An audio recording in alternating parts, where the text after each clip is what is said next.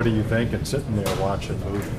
Definitely, in my head, I feel like I could guard him too, though. But I know my teammates are great defenders, so I got a lot of confidence in my teammates when they play defense. I feel like they're good as me, though. But if I got the opportunity, I would have tried to do my best on him. He probably would have made the wild shots that he made.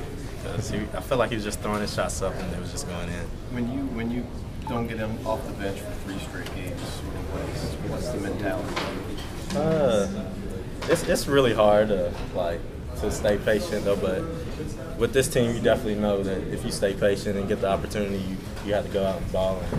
And I was patient enough, and Coach finally gave me some time to play, and I was able to do well. Did this take longer than you thought it would? Once Alex got hurt, obviously if one guy goes down, you think we're playing with 2 platoons, there's a spot available. I mean, did you expect to maybe get into this thing a little sooner? I really didn't know. I thought Coach would tell us the next day what he wanted to do, but he really didn't know. But I felt like he was just going to play the players that he was more comfortable with in games, and he just wants to win, so he's going to put the right guys in.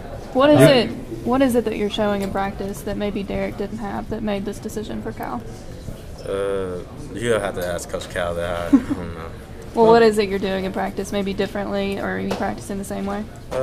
I'm just competing every day. I'm guarding 2 of the best point guards in the country, and I'm playing against like so much good talent.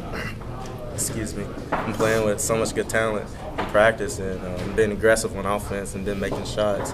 So it's been helping me out. Coach said that you guys are like a buzzsaw tonight, just chewing up Missouri. What was the motivation? Why?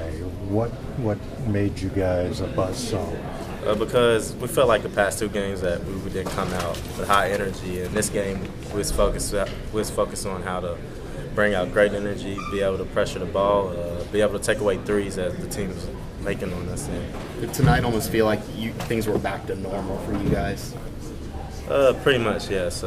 Once we realized that we got teams down by 20, we feel like we gotta keep on putting the pressure on them and try to beat them by as much as we ever can. So we don't never try to give up. We just keep on continuing and bringing it.